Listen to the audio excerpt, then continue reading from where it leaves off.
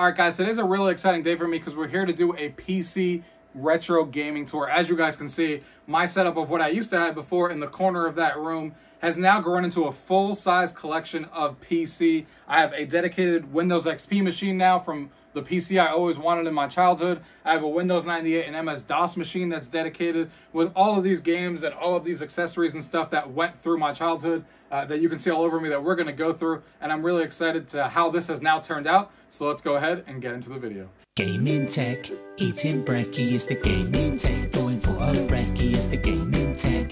Gaming tech is the gaming tech. Gaming techie.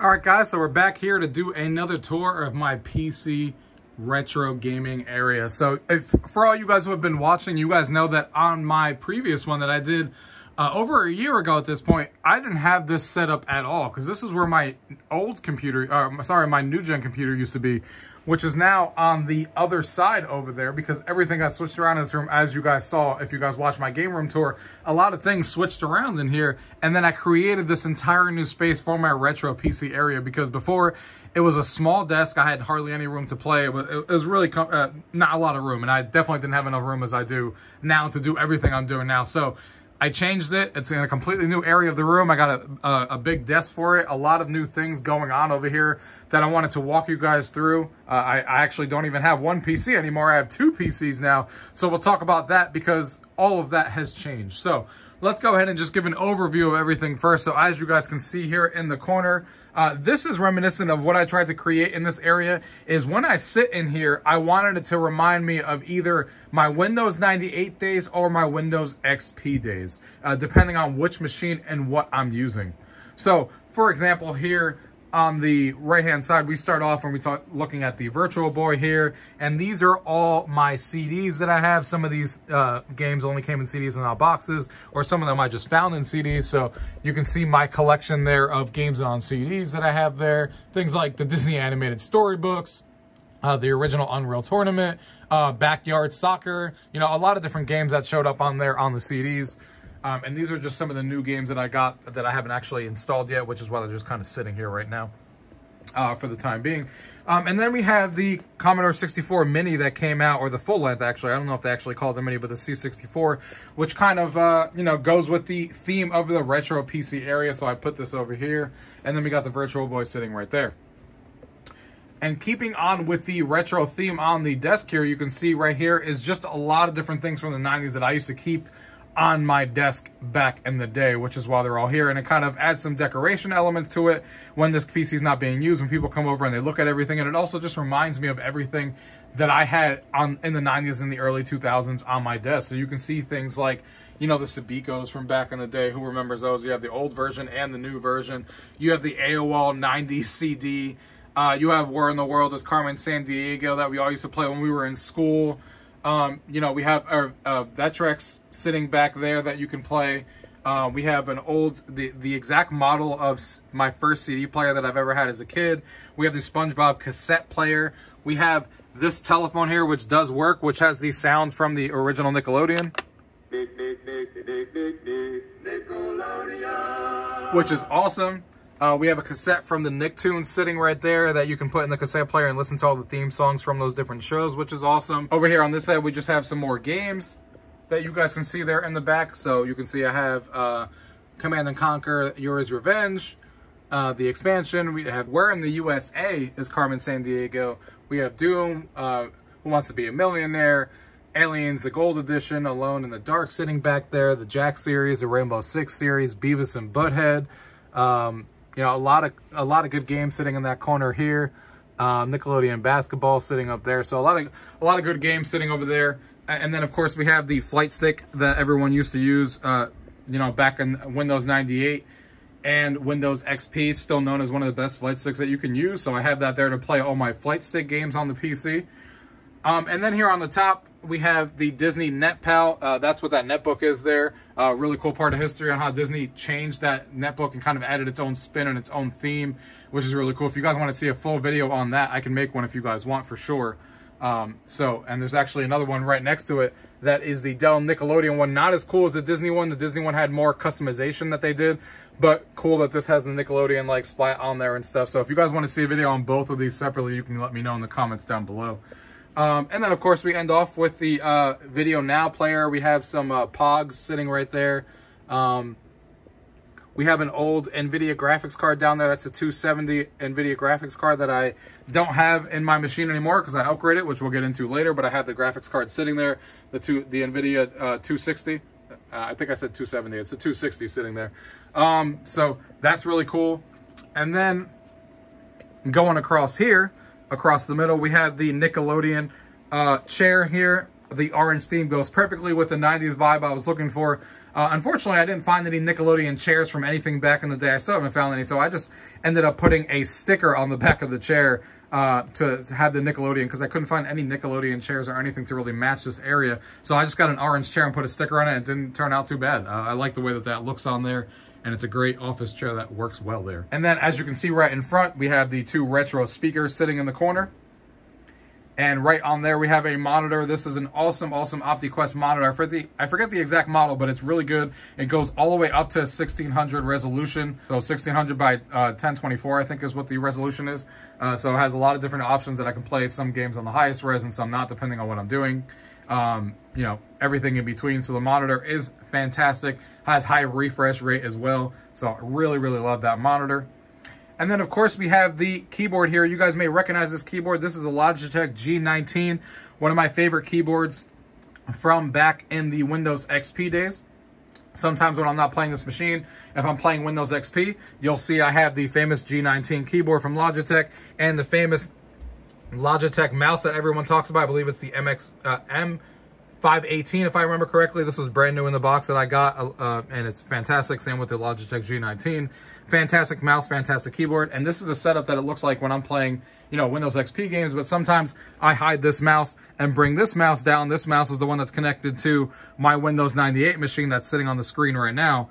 And I kind of just bring this out, bring this out over here, put this away, take this keyboard, kind of hide it on the corner there. And you can see right underneath there is my retro keyboard, and I kind of plug that into the USB ports right on the front when I want to play Windows 98 and I'm ready to go. I take this keyboard out of the way, kind of hide it in the corner, and then the setup looks like it's the Windows XP, or sorry, the Windows 98 setup. So I fluctuate the keyboard and mouses for both, depending on which system I'm actually using and which look I want to go for when this is set up. So I had kind of the best of both worlds going on, depending on what I'm doing. And we'll get into this keyboard a little bit more when I show you some gameplay. And speaking of that, of rotating machines and stuff, as you can see here, this is the machine that I had last year. This is an awesome machine.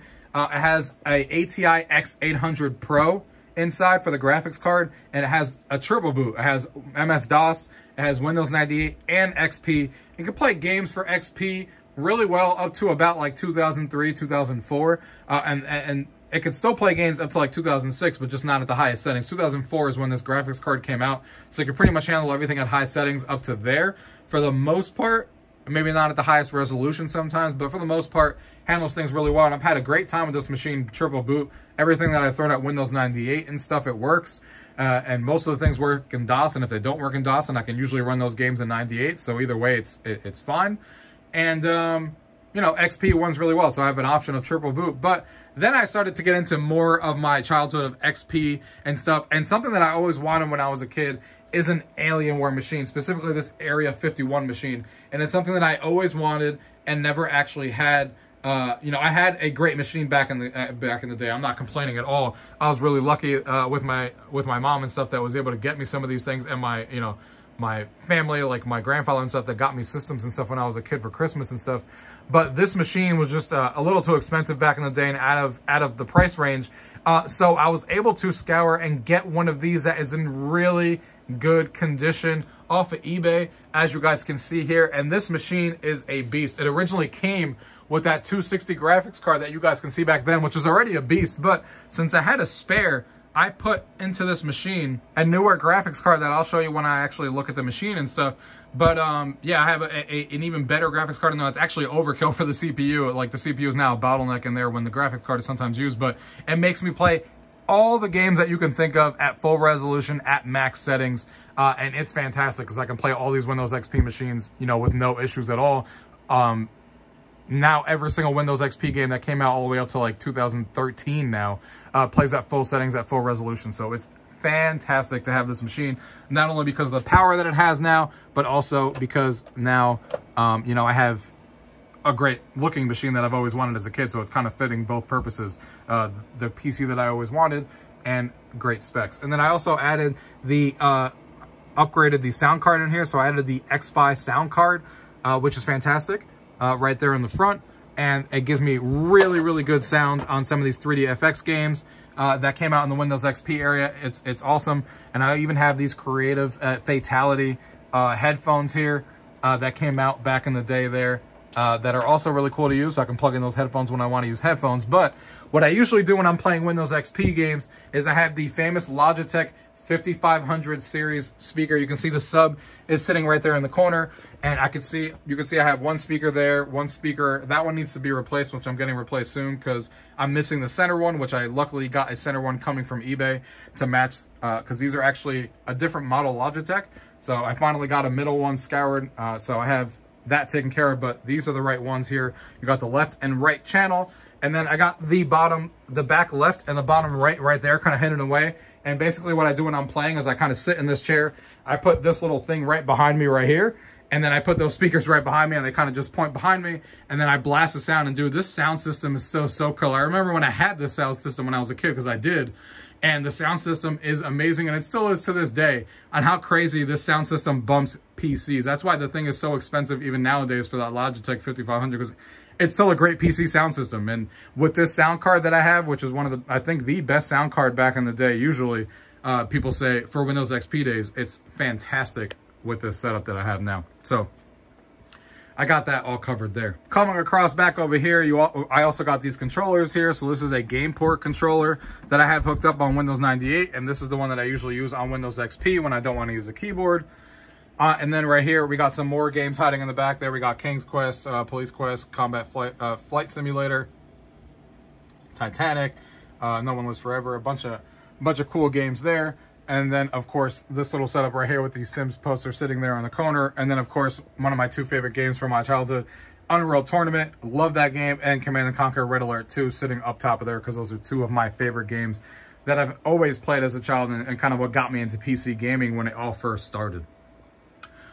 Looking here at the top, this is kind of like my Windows XP collection. Most of these down here were obviously Windows 98 and DOS, so Windows XP, for the most part, lives up here in the top section here. So you can see a lot of great games that I have over here. We got World of Warcraft kind of hiding up there. The third one, we got Diner Dash, Battlefield 2, the original Sims, Oblivion, Lynx, Halo, SimCity 4, Call of Duty 2, Tron, Unreal Tournament 3, all these great PC games that you guys are looking at here.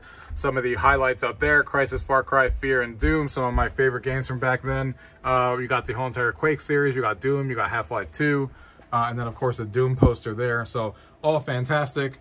And then spinning back over here, you got Leisure Suit Larry, one of my favorite series. You got this Lucas Archives Volume 1, and I do have Volume 2 sitting over there in the corner back there. We got the Half-Life Original Adrenaline Pack. We got Diablo 1 and 2 sitting over there. And then, of course, we got all the computers, a little poster that I found there with all the computers from back in the retro days. And then what I used to do in the 90s and 2000s, like a lot of us did, is put posters up of our favorite women from, like, the 90s and stuff. I used to do that in my bedroom all the time, so I figured I'd add a little bit of that nostalgic feeling back here with some of my favorite, you know, actresses and stuff from the 90s and 2000s that I remember. So, of course, Topanga sitting up there, you know, from Boy Meets World that I used to love, Mandy Moore sitting up there, Mariah Carey, you know, Britney Spears, you know, all that kind of stuff sitting in the corner there. And also forgot to mention that I have the Yo-Yo sitting up there. We got the Hit Clips, we got the Tech Deck sitting there, we got a Tamagotchi sitting up there. So a lot of cool stuff to kind of reminisce around this PC area. When I'm sitting here, I'm kind of full of nostalgia. You know, you got this iPad over here, the iPod Classic that's sitting right there. You got this classic floppy disks that are sitting right there ready to go whenever I need to use a floppy disk. You got this HP Palm Pilot. Who remembers the Palm Pilot from back in the days? All this stuff works and is perfect, and just brings back that nostalgic feeling when I'm sitting at this desk playing 98 or playing Windows XP games, and hey, I'm playing in an area surrounded by everything that I used to have as a kid and play as a kid. So I love the way that this setup looked. I love the way that it came out. So much better than the old setup that I had. for sure. No contest there at all. One of the other things that's really cool is that obviously this machine is on right now and it's Windows 98. That's what you can see here on my background. But I have the Windows XP set up right here as well with the mouse and keyboard right now. All I have to do to switch back and forth, I don't have to like tangle with any wires or anything. I just have a VGA switch and I kind of just hit that there. You can see that the screen then flips over and then you can see it easily as that I'm able to get into my Windows XP machine, the Alienware that's sitting here down at the bottom. So I kind of switch between both machines just using that A/B thing, which is really cool. You can see I have even AIM that actually does work. If you guys want to know how AIM is currently working, there is something called AIM Phoenix out there that a third-party developer is working on, which is really awesome. That actually does work. And I'm actually signed in and could talk to someone else if anybody was actually using this currently. But it is really cool to get that nostalgic feeling to be able to bring that up and use. Same thing with, you know, Winamp that I have on here with the classic Alienware theme here that will pop up here in a second. And you can see here is the Alienware. I don't know how many of you guys remember. I have a lot of different themes installed for Winamp, but this is the Alienware one that some of us remember. This one is awesome, and I can play a bunch of different songs on here.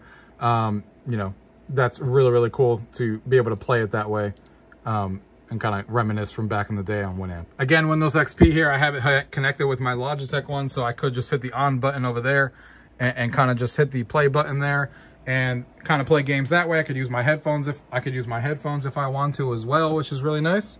So yeah, Windows XP here, as I told you before, has a new graphics card in here. So if we take a look at the properties of the PC here, you can see the specs of the PC is the Q6600 at 2.4 gigahertz. It's got, it's showing only 2.7 gigabytes of RAM, but it does have 4 gigs in there. But that's the way it shows on Windows XP because your GPU also takes part of that RAM as well. And then we also, for the graphics card, had the GTX 670, as you guys are seeing there. So GTX 670 is what I'm currently using in here. It did have a 270 in there, as I talked about before. The 260 GTX is what was in there before. So that I upgraded that since I had it laying around, even though it is overkill for the CPU that's in this computer. It works fantastic and makes every game run extremely well, which is what we're going to talk about and show a little bit of my just 2 really quick games on Windows XP so you guys can get an idea of a couple of games here on how they run on Windows XP, and then we'll switch over to Windows 98. So let's go ahead and take a look at some gameplay on Windows XP. So one of my favorite games on Windows XP, of course, that's sitting right there is the Unreal Tournament franchise. So I'm going to show you UT 2004. Even though Unreal Tournament 3 is on here and runs perfectly, I want to show you the classic Unreal Tournament 2004 because that's the one that I played the most when I was a kid. And it also does some really cool things with this keyboard here. So even though this keyboard is old, I was able to find some stuff to actually still let it work on here, which is really cool. So I'm going to show you that here real quick. We'll go ahead and click instant action here. And I have the fraps running on there so you guys can take a look on all that. And who remembers this from when you did this back in the day in Unreal Tournament 2004? Holy shit. So that's what happens every time you hit everything to max back in the day in this game, which was hilarious. So if we just did deathmatch here, we'll just go ahead and play that one. You can see here, waiting to start. You can see the players are about to start here. You can see on the little screen there. Now it shows how many frags I have, how many deaths I have, and it tells you the player order on there. And here we are playing Unreal Tournament 2004. So you can see I got a kill, and now it shows a kill on the keyboard. So I remember loving this keyboard when it did stuff like that. A lot of games didn't take advantage of it, unfortunately, back in the day. You know, at least more than I wanted. But some did, and Unreal Tournament 2004 being one of my favorite ones. It was awesome that this game was one of the ones that did take advantage of it. Got wrecked there. So it's really cool, because then you get to see who's in the lead and who's not.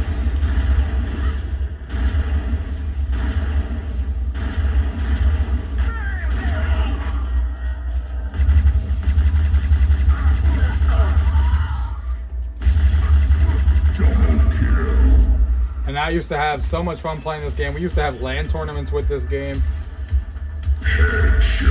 Knocked them out. You know, we used to have LAN tournaments all the time for this game. It was so much fun.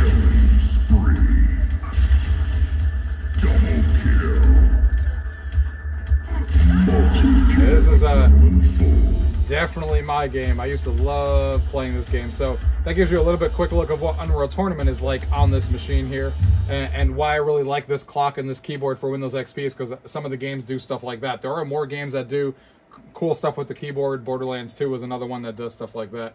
But the other game that I wanted to show you on Windows XP here is, of course, the original Crysis, one of the games that used to be the hardest to actually run back in the day. And actually, when I ran this game at full resolution on the original 260 graphics card that it came with, I actually couldn't keep up. It was running at about 30 frames a second.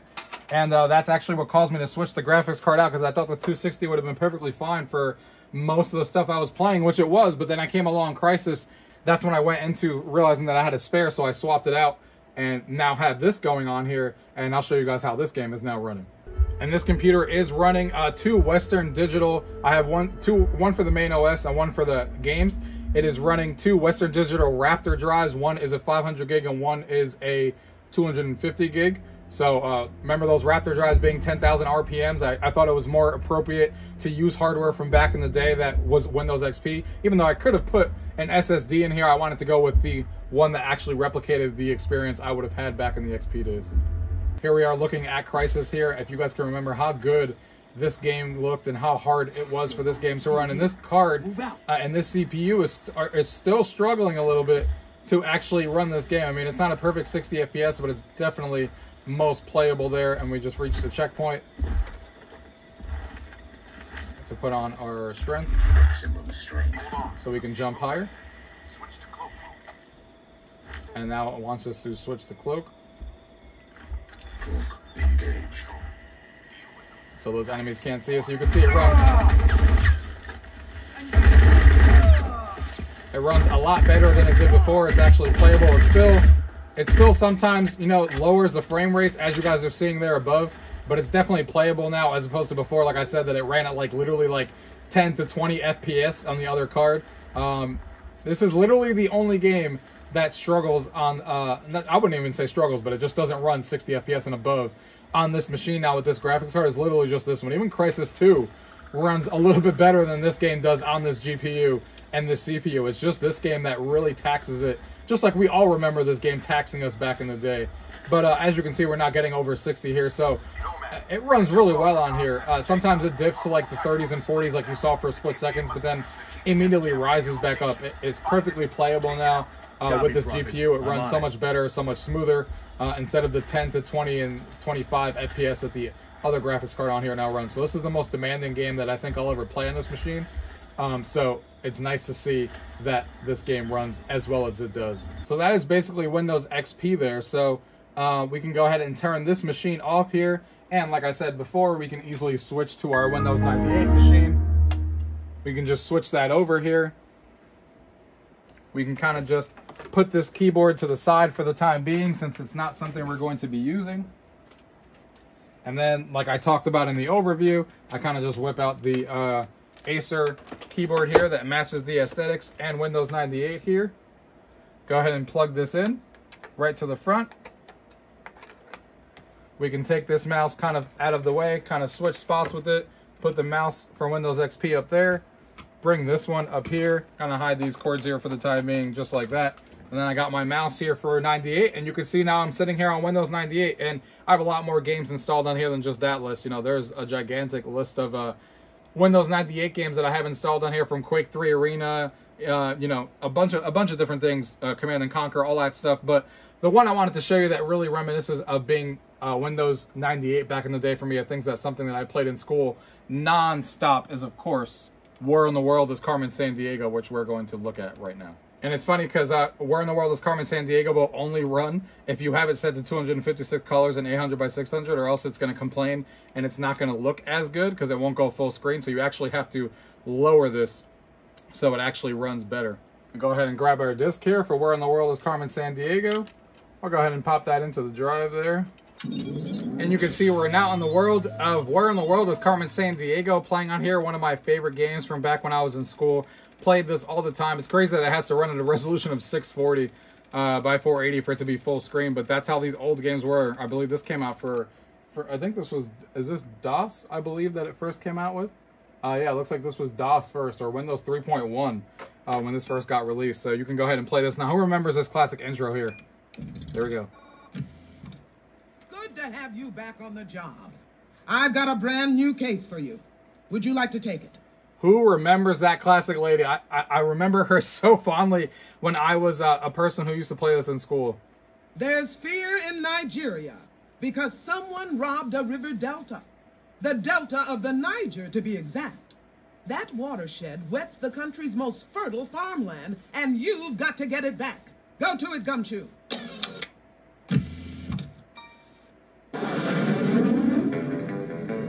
That classic music.